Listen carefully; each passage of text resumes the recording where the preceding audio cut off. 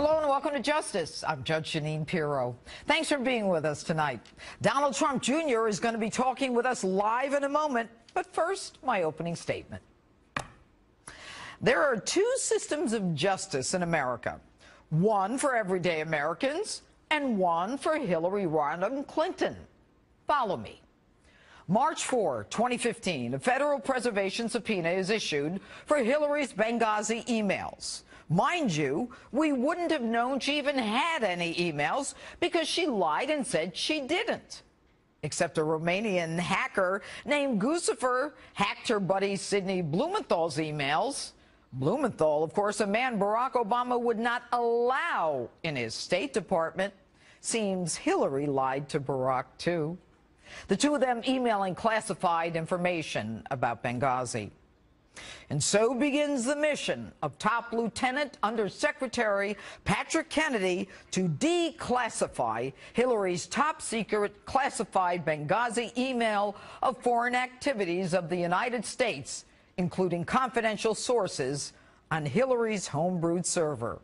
The email that actually started the FBI's criminal investigation. Now, if his name sounds familiar, this is the same Patrick Kennedy that Hillary put in charge of that Blue Ribbon Accountability Review Board for lessons learned from Benghazi. By the way, already learned from the Khobar Towers Review Board, lessons never implemented by Hillary. The same Patrick Kennedy who appointed the Clinton pals, who then chose not to question Hillary Clinton, the Secretary of State, about Benghazi.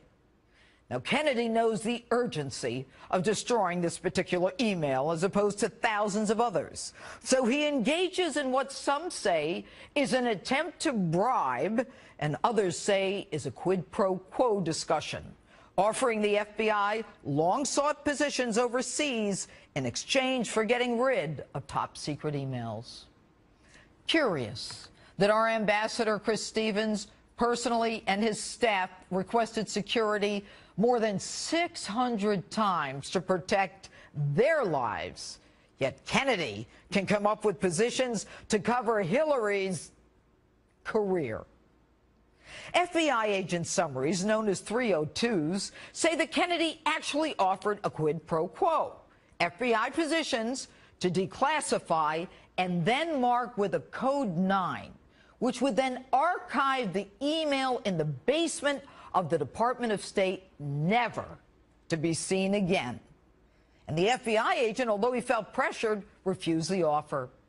Kennedy then makes the same offer to the FBI head of counterintelligence. And when this offer is refused, Kennedy, knowing the FBI criminal investigation is already underway, asks, will the FBI make a public statement about this?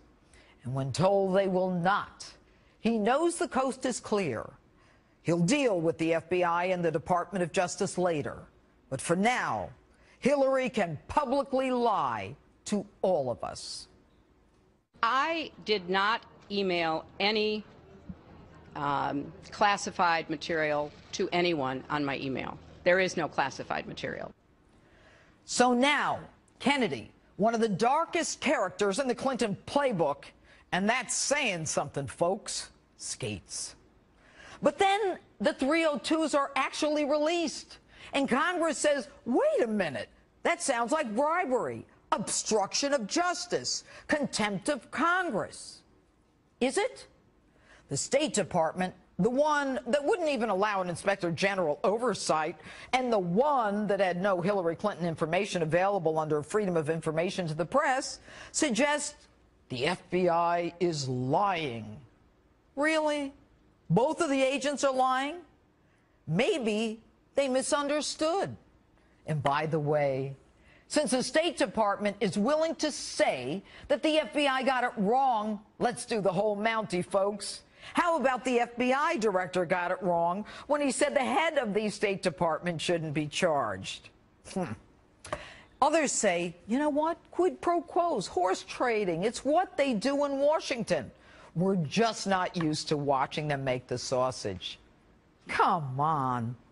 Not declassifying and destroying top secret information on the assassination around the killing of our Benghazi ambassador, Libya ambassador, which is under federal subpoena that's supposed to be retained and preserved. A pathological liar who is actually running to be our commander-in-chief. Others say this is what they do in D.C. There's no crime. From a criminal point of view, however, as long as there was no intention to prevent Congress from knowing that the original classification was to be classified and then it was changed, if that would have happened for a public release, for a FOIA release, that would not be a crime. You know, it's very easy to throw around the term crime. Since when in the history of American criminal justice does one have to announce, "Hear ye, hear ye"? It is my intent now to commit this crime before he can be held to account. And if there was no intent to prevent Congress from knowing, answer this. Why didn't anyone tell Congress of at least the attempt to bribe a federal official, or as some want to call it, a quid pro quo? The FBI didn't, which kind of makes me think that they knew right from the get-go that they weren't going to be filing charges before they even started. Kennedy sure as hell didn't tell Congress. And I actually spoke with one Trey Gowdy, congressman, the chair of the Select Committee on Benghazi, who told me no one reached out to tell him that there was an attempt to prevent him and Congress from getting the information that he had subpoenaed. Call it what you will, I say it stinks. It's real simple, folks. I spent 3 decades fighting for equal rights and equal justice and a level playing field for all. We take pride in this great nation that we are all equal under the law. And for centuries, Lady Justice, with bandages over her eyes, symbolizes that justice is blind, that it matters not who you are. No one is above the law, and no one is below it. Tonight, though, there are tears beneath those bandages. And that's my open. Tell me what you think on my Facebook page or Twitter. Hashtag Judge Jeanine. And joining me now from Westchester, New York, my home county, Executive Vice President of the Trump Organization and son of Republican presidential candidate Donald Trump Jr. Good evening, Donald. Thank you so much for being with us. I can't believe that you aren't exhausted. Do you have the same energy your dad has?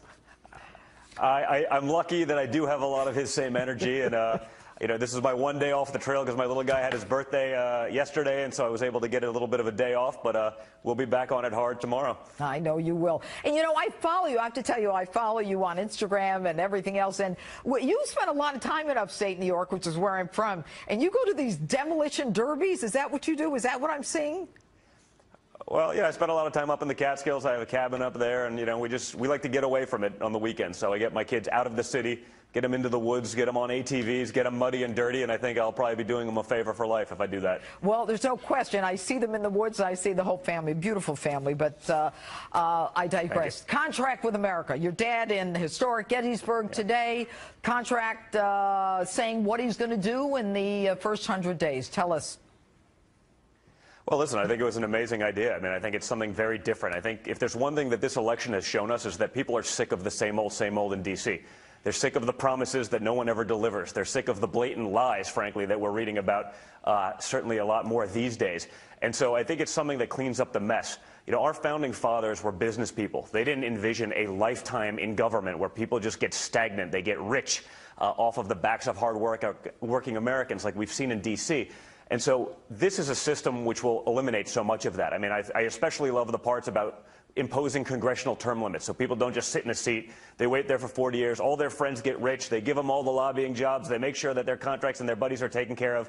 Those same people then lobby for other countries abroad at the expense of America, as always.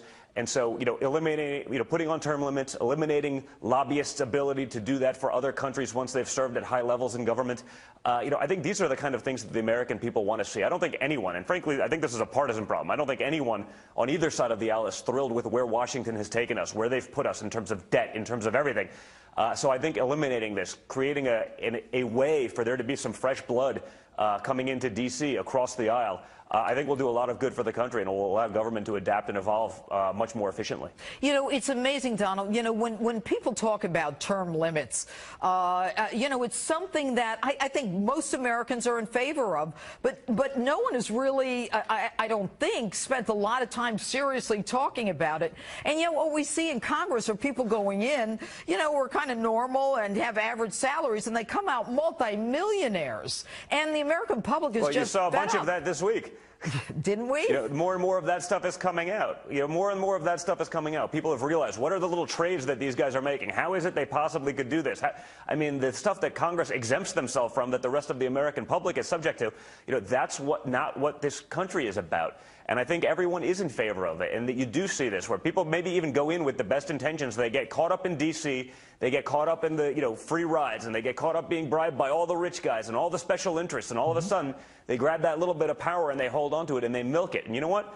The people that suffer are the hardworking men and women of this country. The people who built this great nation, they're the people that suffer, while everyone around D.C. has gotten rich. And we've seen it, and the people are sick of it.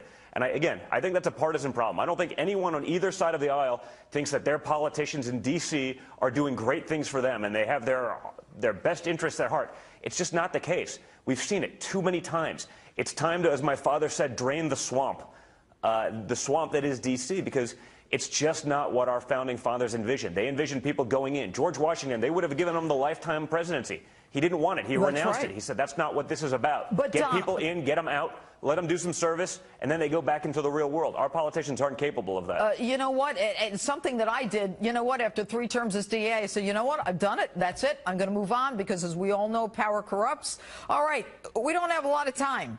Dad's got to turn around those numbers quickly. How's he going to do it? Well, listen, I think he's going to keep doing what he's doing. I mean, you saw today the contract with America. I think that's a really important aspect of it. I think there's so much more in that, whether you're talking about healthcare, whether you're talking about education, all of the things that he's going to institute in the first 100 days about bringing the Constitution, putting that back into effect in America.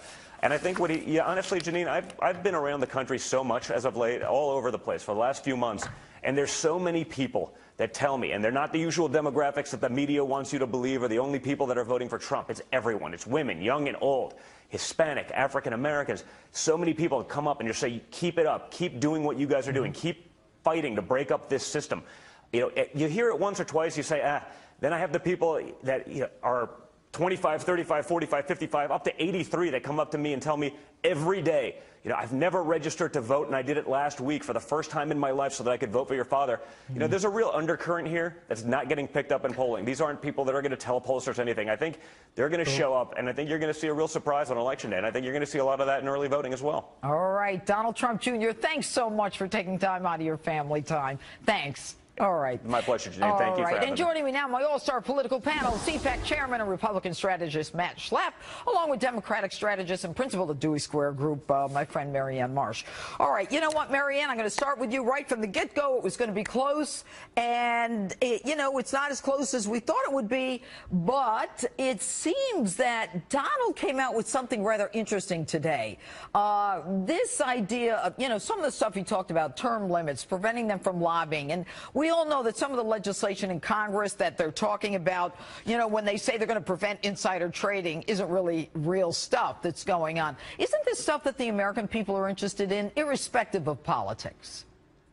Well, sure, Judge, but the problem is that Donald Trump once again today stepped on his own message by saying things by unforced errors, by talking about the fact that the first 2 things he would do is he would sue his accusers and sue the media. And that's all you're hearing about tonight. So repeatedly throughout this campaign, Donald Trump, whether it was in the debates or elsewhere, says things that are unnecessary and, frankly, unpresidential, and it steps all over any good message he might have had. You know, and Marianne, I wonder about whether or not that's true, and I'm going to ask Matt about that, but it seems that Donald Trump can say a million things, and the only thing gets picked up is the women. But, Matt, I'll let you answer that.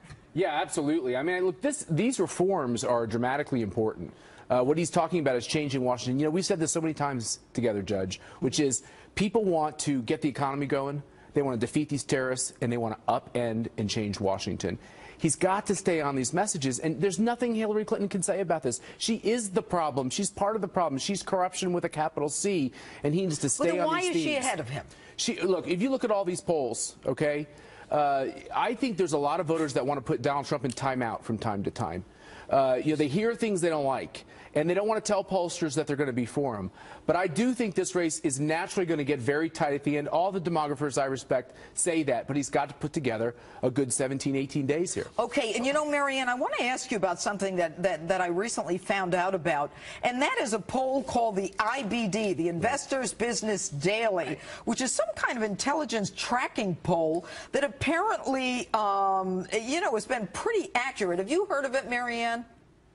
I have, and I know people have cited it throughout the day today in particular because it shows Trump in the lead and having accurately predicted the last 3 presidential elections. Yeah, that's pretty good to accurately predict the last 3. Come on, Marianne, come on. But I think Matt made my case for me, frankly, but let's talk about the poll numbers for a moment.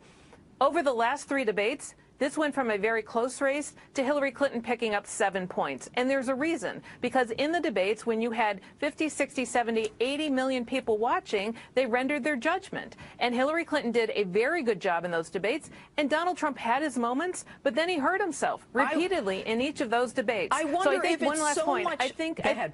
The last point is, I think what you see now is the Clinton campaign's on offense as a result in building out more states, going to states like Arizona you wouldn't expect, and trying to bring Senate races along with them. Donald Trump's still talking to his base and really has to run the table on a very tight needle, which I think is going to be tough when he's behind in all but one and only tied in Ohio right now. Here's the question that I have. You know what? You can say that it's the debates, but I think historically people have said, you know what? Everybody thinks their guy won the debate. Okay, it's a very subjective thing, and if anything has hurt Donald, I think that everyone's pretty sure it's like not. I think the 11th woman today coming out that Hillary teed up with the Miss Universe from 20 years ago. It seems orchestrated, but I don't know, Matt. You tell me. Look, I think that what has hurt Donald Trump is not the debate performances. His last 2 have been fantastic. It's what happens after the debate performance. And what we're seeing here is he is on offense on his message, which he has not done before effectively, but he's doing it now. And the American people want any excuse, Judge,